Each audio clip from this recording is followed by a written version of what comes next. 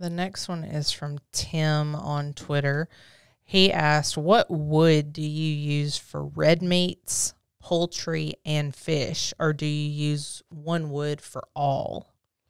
Well, I do a lot of times like a lighter wood for fish, like apple or, peach sometimes.